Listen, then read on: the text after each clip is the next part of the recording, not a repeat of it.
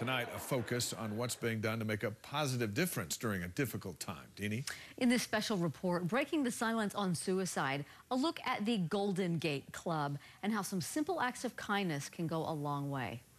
Jolynn Ward isn't your average hall monitor. I just feel like I'm a hall mom.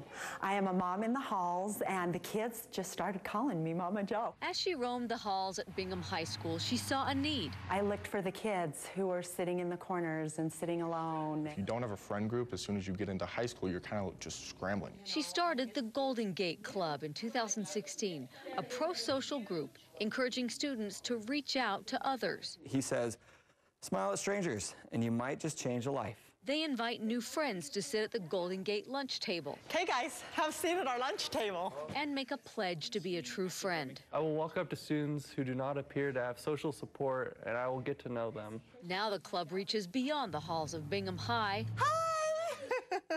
You guys, make room! Ryan Cherry, a student at Harriman High School, was looking for answers to help students at his own school. He saw Bingham High's success and caught on. So how many kids have joined at Harriman now? We have 144. Ryan says when he started high school, he didn't have many friends and began to be bullied. Was I going to transfer over to Bingham because of the problem, or was I just going to face them head on and try and bring this to Harriman? He decided to stay to help his classmates who were experiencing the same thing he went through. Seeing me reach out to other students to help them, to make them feel welcome, to invite them to sit with me at lunch and to have a conversation with them. Bingham's Golden Gate Club president Savannah Suter showed Ryan the ropes.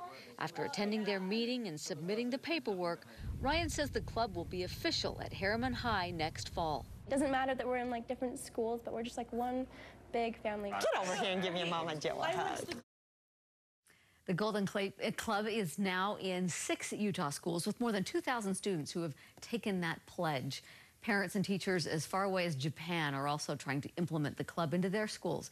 To learn more, visit goldengatemovement.org. That is an awesome club.